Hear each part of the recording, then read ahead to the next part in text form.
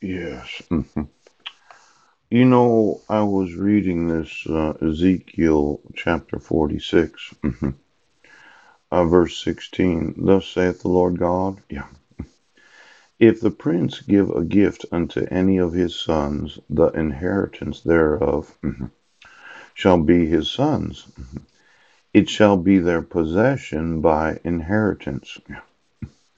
But if he give a gift of his inheritance to one of his servants, then it shall be his to the year of liberty.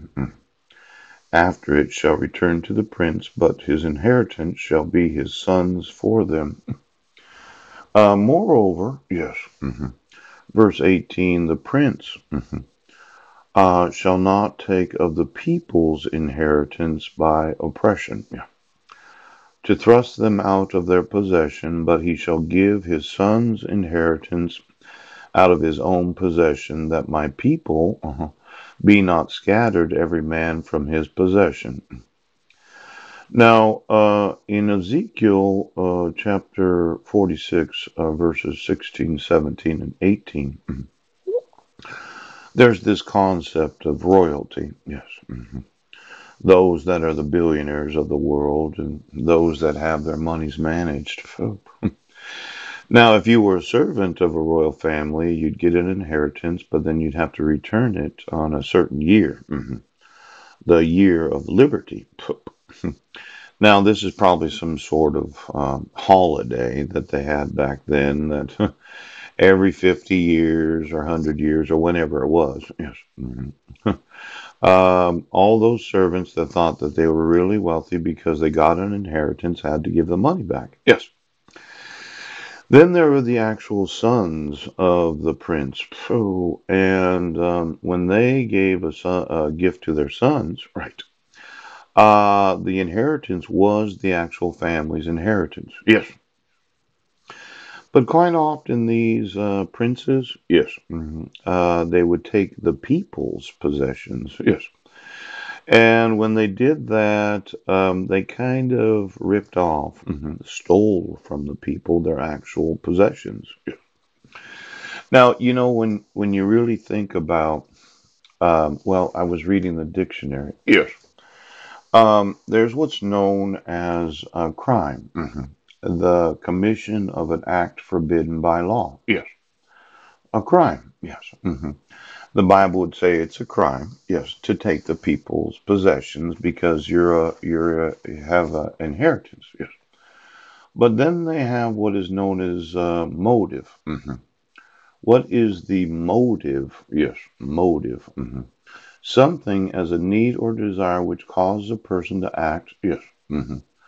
A musical motive. Yes. See, you'd have to have motive.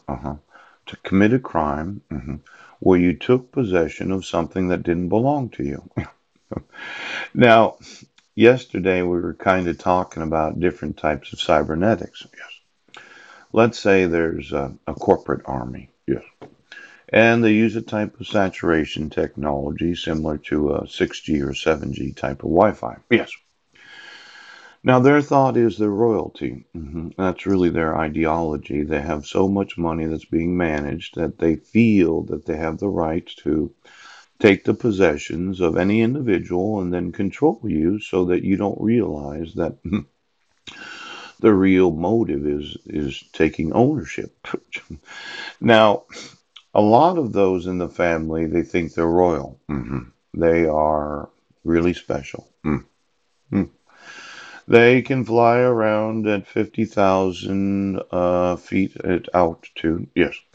Now, somehow I think that they've been making small modifications to different types of private jets, thinking that you do or you don't have to stay under the sound barrier when owning a private aircraft. Yes. Now, I designed a technology that used sound waves. Yes. So that I could use sound to open up the sound barrier so that you would not hear me when I'm traveling. Oh, nobody used any of my innovations to make small modifications to your private jets that all had to stay under Mach. Oh, see, Quite often, when you have billions of dollars, you like to use the intellectual property.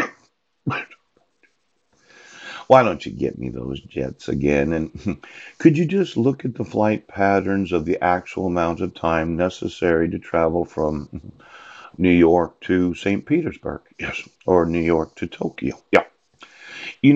I kind of think that the sound barrier was reserved for the military. Now, I know, yes, how the sound barrier works. Yes, he does. And as I mentioned yesterday, I like to travel at 3 to 4 Mach. Yes, thinking I could get from Seattle to Tokyo in about 4 hours. Now, I designed this technology so that in the front of a lot of these private jets, they have this nose. Yes. Well, you can actually use sound to separate the sound barrier so you could travel faster than what you would think. Yes. Now, when we look at the flight patterns of those that own private jets, yes, if you got from point A to point B faster than you should have, there's a question about did you pass through the actual sound barrier without the military?